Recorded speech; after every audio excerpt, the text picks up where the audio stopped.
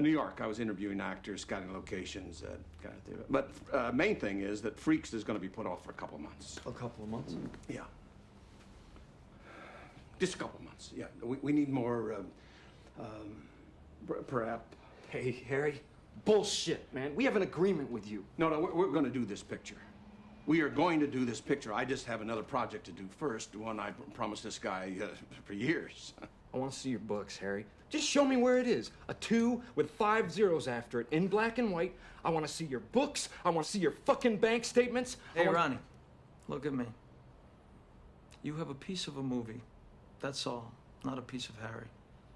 If he wants to do another movie this year, that's how it's going to be. Excuse me, bro, but who the fuck are you? I'm the one telling you how it is. Okay. What is this other movie you're doing first, Harry? Oh, let me Harry, let me answer this one. First of all, who am I talking to? Am I talking to him or am I talking to you? You can talk to me. That's what I thought. Let me put it this way. Outside of Freaks, it's none of your fucking business what we do. Oh, hey, here it is right here. This is the project. Mr. Lovejoy. I don't want you guys to think that I'm trying to put something over on you. That this is it. Mr. Loveboy, well, what is it, Harry? A porno flick? No, it's fluff. It's you wouldn't be interested in it.